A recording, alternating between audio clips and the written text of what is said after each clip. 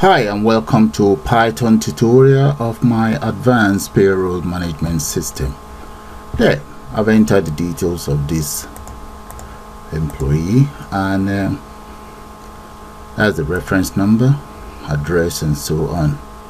Okay, so let me just show you guys how this works because this is just an overview.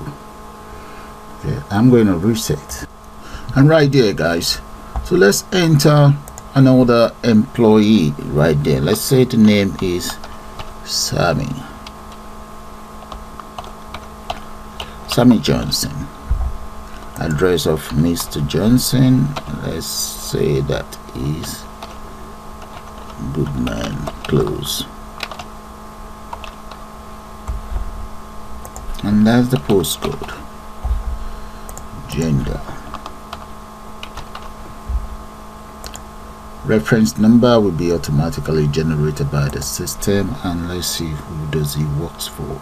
Let's say it's working for Omen Aviation.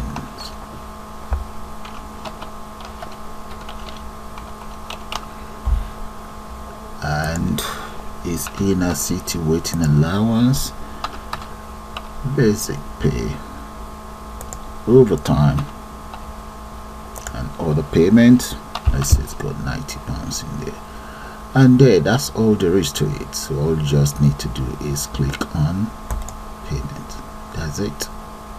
So with that, I'm going to call it the end of this overview, and I will be including the link to the full tutorial on the description area. Thank you and bye for now.